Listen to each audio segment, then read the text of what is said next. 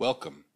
This video will demonstrate the changes in ESPRIT Release 3.8 regarding freeform features and handling of part and check elements.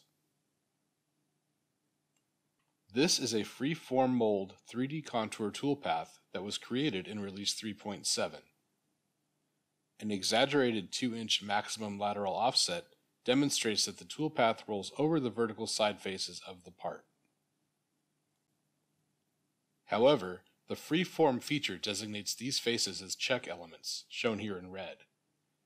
In ESPRIT Release 3.7 and prior, 3D contour operations did not differentiate between part and check elements.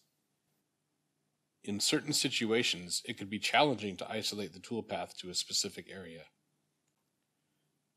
When the same toolpath is rebuilt in ESPRIT Release 3.8, part elements are machined and check elements are now avoided.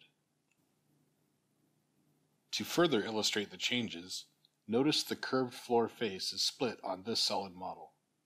The freeform part and check elements are refactored to include only this narrow track as the part element and the rest of the model as a check element. All else remains unchanged, including the exaggerated maximum lateral offset.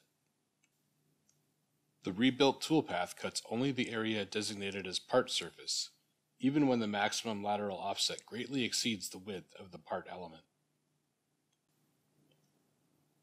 In addition to 3D contouring operations, check elements are now also supported in floor finishing, pencil tracing, and corner remachining.